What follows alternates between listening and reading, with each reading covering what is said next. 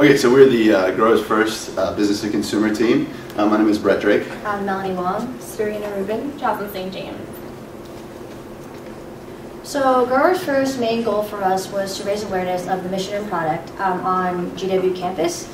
So what we did was we tried to specifically focus on on-campus consumers, such as students, faculties, and young professionals that work here. The number one goal for us was to figure out consumer behavior. The main goal for business consumer marketing involves understanding the buying decisions of your consumers, such as why they buy and the emotional perspective of their purchase.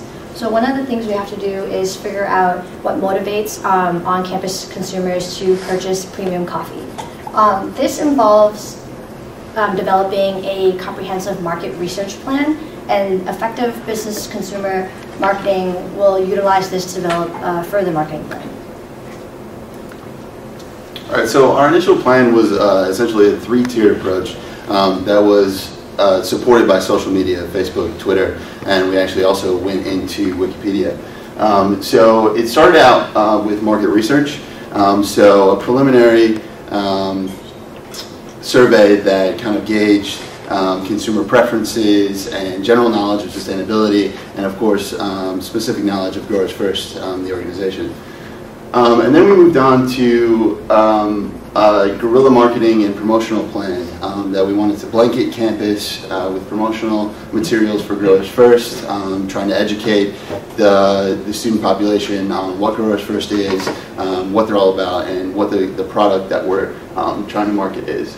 And then these promotional activities would lead up to a sustainability day, which was the thought was an all-day event in Kogan Plaza that we would invite student orgs, relevant student orgs to table with us, orgs such as Green GW, GW Students for Fair Trade, and other ones you see listed there. And basically what it was is to create awareness on campus, to have kind of a physical presence on campus, and then of course trying to generate awareness among relevant student organizations to then have this kind of sustainability leaders to disseminate that information back to their members and then throughout campus. And then we would follow up with a final survey that kind of gauged any difference in consumer awareness for Growers First. Okay, so originally for our implementation plan, for our actual plan that we were putting into effect, we wanted to come up with a survey originally to be distributed before holding this event and after, so that we can actually see on GW's campus how we've affected the awareness and how we've been able to change the mindsets of buying behavior decisions for our consumers.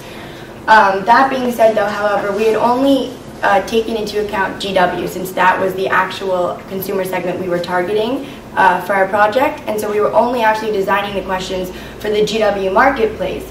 However, due to time constraints and everything with the SurveyMonkey account, Growers First was able to provide us with a SurveyMonkey account that they did create, and we were able to put in our questions that we revised a bunch of times, different drafts with the team at Growers First, and then we were able to input it into the SurveyMonkey account.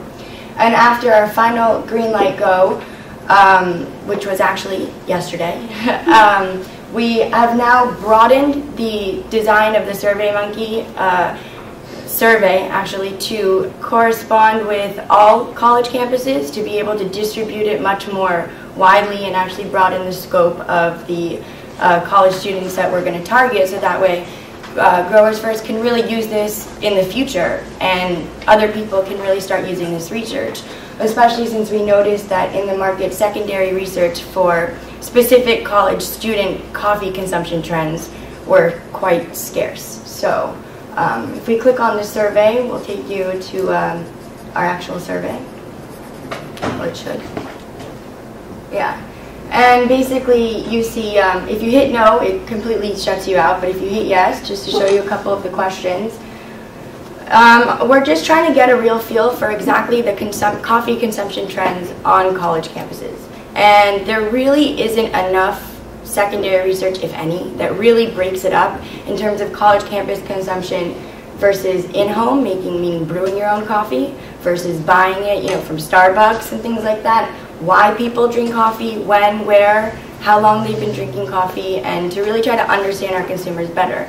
Because as Mel mentioned to begin with, it's very important in the business to consumer marketing that you really understand who your consumers are, what they want, and how to get it to them in order to penetrate this market.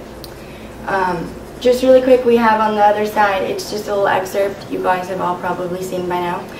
In the emails that we're sending out to people, just to understand a little bit more about Growers First and why we're sending out this survey so that they take it and they have a little bit more of an understanding before going into it.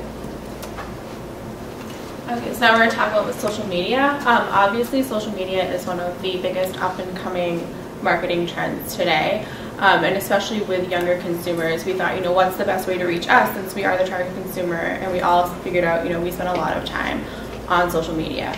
That being said, Growers First had a pretty active social media presence online when we started. They had, their farmers had blogs, they had a Wheaton College blog, we were using our class blog. They had a Growers First page and they had a Twitter account. So we wanted to figure out the best way to target it towards GW students while raising awareness for their already active accounts. So we decided first to make a GW Growers First Facebook page. This way we could attract people on campus. We thought that by adding the GW it would be a little more personal than just sending out, a link to a random Facebook page. So this is, you're not signed in, so I don't think it'll show all the details, but that's the general presence of the page. I'm sure a lot of you have liked us on Facebook, thank you, so you probably know a little more detail. Through that page, we were also able to create an event for our free coffee day. So we were able to invite almost 1,000 students on campus, our friends and friends of friends and everything like that. So this way we were able to get the Growers First logo and message out to almost 1,000 students on campus. Additionally, we decided to make a Growers First Wikipedia page. It's not yet published because there are some technicalities to getting it published, but this is what it will look like. We noticed that they didn't have a Wikipedia page. Wikipedia is one of the first places that college kids go to online to find information. And it's a great way to have a nice summary of the organization online, what they do, and give exposure to the links that you can get further information for. Right now they have a lot of information on their website, but you want to have a way to get the concise, important details for people to look at when they're looking. Additionally, if other people are Googling the organization, this will be a way for them to get the quick bullet points. So as you can see, we invited, we invited all of our friends on Facebook. We told everyone at the event about the fan page, and we invited, everyone invited to the event on Facebook to the event. But as you can see, we got less than 60 responses. At first, we were sort of disheartened by this, so we did some research. There was a study by R2 Integrated published in June 2010, and it showed that 65% of respondents, they interviewed companies, said that they have no increased revenue or profit using social media. So it's very common. While social media is an up-and-coming trend, it's hard for companies to find the most effective way to leverage that. And considering the short time frame that we had for the class project, we think with a larger time frame, we may have been able to effectively reach a larger audience. So, we hope that we increased awareness via social media. We think that we did the best given the time constraint, and we also tried to effectively leverage what the company already had in existence. As Brett said, our original plan was to launch an event, kind of like an environmental awareness day that would involve as many parts of the GW community as possible, but due to many factors, we were unsuccessful in doing so. So after several alternatives, we finally were able to find Net Impact, which is an undergraduate chapter here, and they their mission is to inspire and educate individuals such as ourselves to use business to kind of make an impact on the world and make it a more sustainable place. So through Net Impact, we actually partnered with the DOT campaign, which is Asachi and Sachi S's Do One Thing campaign, which empowers individuals to kind of make a decision, a positive change in your daily routine to impact yourself or the planet or anyone else. Through the DOT campaign, we hoped to kind of inspire the kids at GW, kind of make Growers First coffee their DOT. And at the event, we had iPads and we had computers, so when they were entering their DOT, we were trying to kind of educate them of the mission and the product, and actually we had a lot of people buy the coffee at the event, so it worked out well. We think that the DOT launch although DOT is not at every university because our main goal was trying to make a business consumer marketing plan that could be replicated at other universities, Net Impact is actually like a global presence, and the graduate chapter was very interested in what we were doing, and we have been talking to people at the headquarters to see, because we have a big support from the organization, and partnering with DOT also gave us the opportunity to partner with other student organization leaders, such as fraternity and sorority presidents. We had NCAA athletes there with us, and this was the best way to kind of get support from everyone in the community. So we think that Growers First should, on campus, take what we are doing and kind of find the best organization on campus to partner with, because through contacts, you can find other ways to implement it into the local community. That being said as well, we also, during the DOT campaign, we did meet with somebody, a student here, that voiced a lot of interest because he was telling us about a sustainable student-run cafe that they want to be opening up, a co-op on GW campus. And they were very interested in Growers First Coffee, and that would be a great type of thing to start doing for the future. This way, as you can kind of tell in our initial plan, we had a lot of high aspirations that didn't quite work out as we'd hoped, but we tried to lay a foundation of a skeleton of some sort that can be replicated in the future, and we tried to really make connections with people and try to bridge that foundation. People can really understand and gain the exposure, and then therefore partnering with people and actually making those connections with people to partner with, like the Sustainable Cafe, the cooperative for the empowerment of food services was very important to us as well. Alright, and we have a video that we're going to show you really quick, just from our event. Growers First works with coffee farmers to eradicate the economic and social injustices that occur from most facets of the coffee industry. So it's sort of like buying like fair trade and organic coffee with one organization. Most of the proceeds, it's a non-profit organization, so most of the proceeds go directly to the farmers, and they believe in traceable transformation, which they've done in 2 ways. The first is if you go to their website, growersfirst.org, there's a link to a blog, and each of the farmers has their own blog, so you can go and you can read about the farmers who are making your coffee. The second thing that you can do, if you have a smartphone, is you can download an app, and then you can scan the tab on the back of the coffee, and it'll bring you right to a webpage about the farmer who grew your coffee. So they want you to make a connection with the person who's growing your coffee, so that you take something that you do that's like an everyday thing. A lot of people do their coffee, and it gives it more meaning, and you're actually helping someone with something that you do every day. So you can buy a 12-ounce bag online. It's like $10.95 or $11.95, so it's not that much more than regular coffee. It's going to a great cause. A lot of the farmers who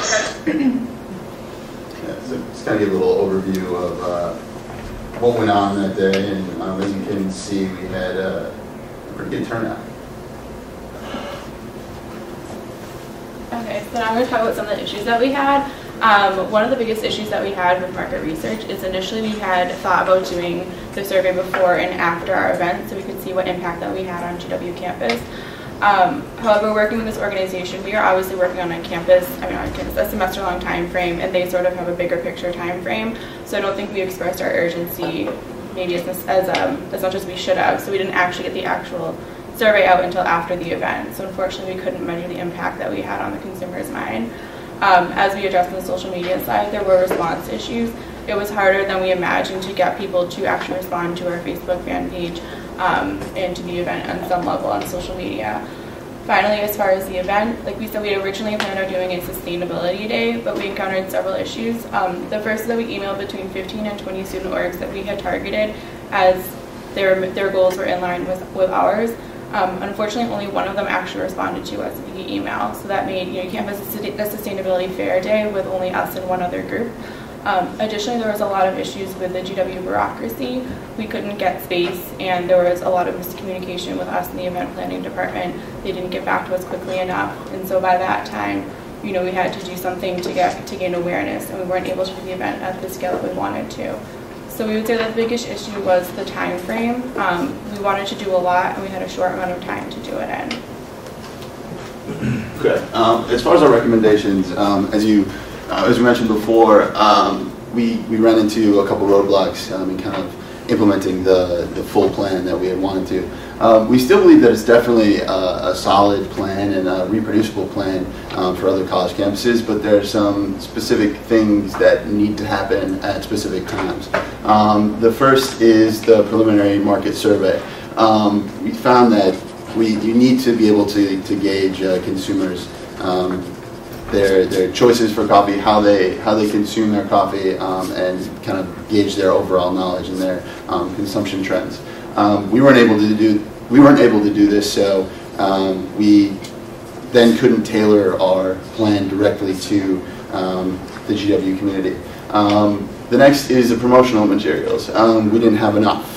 You need to literally blanket the campus in promotional materials, just so you can't walk around campus without seeing at least a couple of growers first in your face. So, and then the establishment of the social media needs to happen right away and needs to be promoted everywhere that the organization is promoted. So it needs to be continually updated, continually having people interacting with it.